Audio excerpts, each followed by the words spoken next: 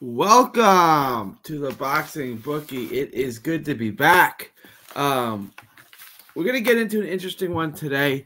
Mbilli versus Rohan Murdock. Now, I didn't really know who Rohan Murdock was. Apparently, he fought Zach Parker a bunch of years ago and got stopped. I had to pull some tape on him. There's very little tape on him. I got a little bit of tape on him.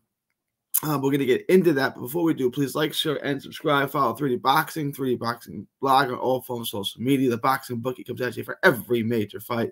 Show you how to bring down the house and consistently make money betting on the sport of boxing. I am losing my brain today. It is late. It's already almost 1 o'clock in Texas. Show you how to consistently make money. We don't gamble here. Like I said, I use DraftKings. You can't even use DraftKings in Texas. But if you do gamble, if you do bet on sports, I'm going to show you how to consistently make money betting on the sport of boxing and be that second source of income for you. Also, subscribe to our other channel, Texas Boxing Scene on YouTube. All proceeds from that channel go to autism research and recovery. So I don't know if you guys are overly familiar with Mbilli. Fun fighter, explosive, powerful, doesn't jab. Everything is powerful. Everything is big hooks, powerful right hands. Hang on. I had to sneeze. He's wild. He's athletic. He's not hyper athletic. He's a good athlete. You're going to see him and you're going to see like a Mike Tyson style. Like that's what he's looking to do. He's looking to destroy you. He's looking to take your head off. He's not patient. He's not going to box with you. He's going to come right after you. He's constantly seek and destroy. He also doesn't move his head, which makes him very easy to hit.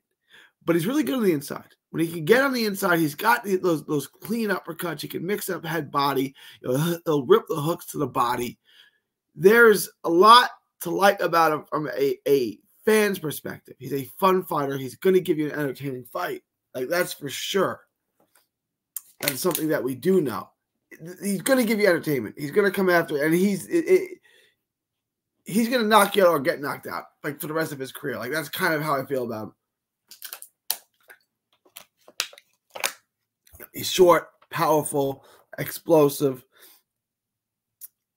Throws wide shots. Everything is wide. The right hand he throws straight, but he winds up. He loads up on everything. He's looking to do one thing. He's looking to get rid of you. I wish he threw more straight punches. His lead hooks. He's ultra aggressive with it. He can be countered. He can be timed, but you have to be willing to stand in. Like, at this level, he's not going to lose. I don't think. Now, at a world-class level, he's not going to win, but we'll get to that later. He could, with his power, but it's going to be real difficult for him because he's so aggressive and wild. And he's easy to hit. I said he's had a little Mike Tyson. Well, Mike Tyson had world-class head movement. This guy does not. This guy's not going to sit there and slip shots. Not even at a Tank Davis level. It's not going to happen. But I said he's good on the inside. He can get on the inside. He can rip shots. He can, he can score from the outside. If you can get on the inside, you're in trouble. Rohan Murdock, who, again, I was not familiar with the guy for good reason. From Australia, New Zealand, something like that. Good quick jab. Got a nice little jab, but he leaves himself so wide open. He'll do things where he drops his hands, keeps his hands at his waist. He's going to get hit. He's going to get tagged. He's not ultra fast. He's not ultra powerful. He doesn't really even sit down with his punches. He's got a decent knockout ratio. He leaves himself so wide open.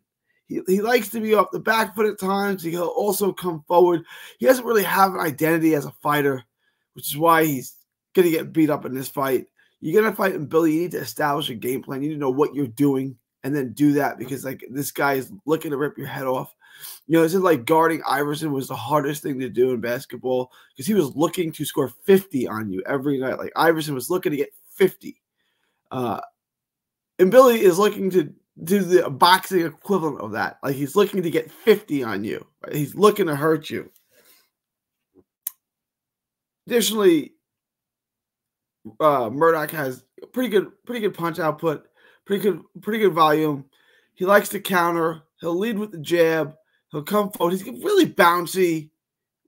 Wastes a lot of energy, I think. he's going to walk into something. He's just not really that dude. Like, I'm not saying he's a horrible, terrible fighter. You know, there's a place for fighters like this. Undercards, local shows, he can shine, he can do well. But when you move up, this is the wrong. He's going to get bullied. He's going to get bum rushed. He's going to get his head taken off in this fight. It appears he's got a pretty good chin, although I don't think it's going to last here. It's just the wrong guy, the wrong style. He's going to get hit.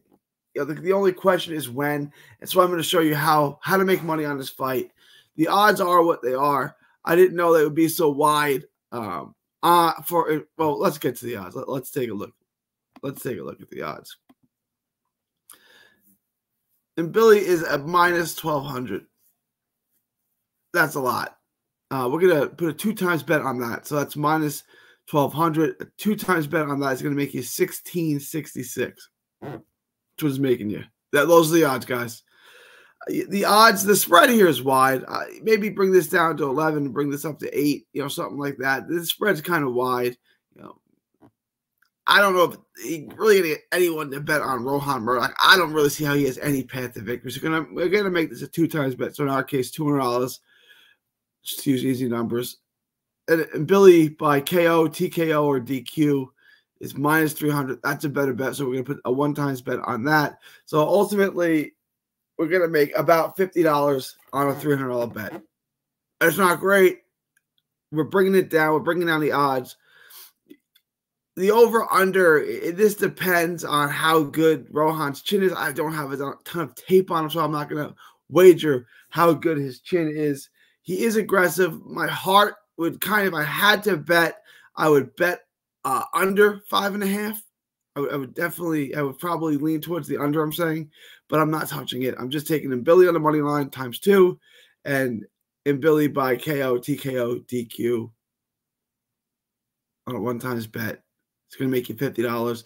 Clean up. We'll continue to make money on every single fight. I feel like this is a pretty good lock. I really can't see Rohan Murdock going the distance. He's going to get stopped. Like I said, he's easy to hit. He's tag, and he's not that good. Like, he's not a super skilled fighter. He's not a super athlete. I don't see how he can avoid him.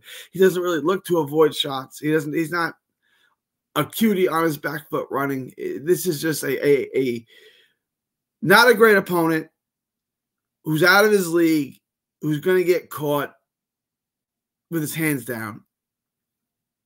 It's not a super competitive fight, is what I'm saying. So I'm taking Mbilli by stoppage. And I'll pay $50 on a $300 bet. We'll go on to the next one. We'll cash that money. We'll go on to the next one. Please follow me on all forms of social media. The Boxing Bookie comes at you for every single major fight, showing you how to make money consistently on the sport of boxing. Follow me on all forms at 3D Boxing, 3D Boxing Blog, also at Texas Boxing Scene. It is January 10th, and we are absolutely killing it for you, by the way. We are absolutely killing it for you. It is January 10th, 2024, from Texas to the world. Thank you, and God bless.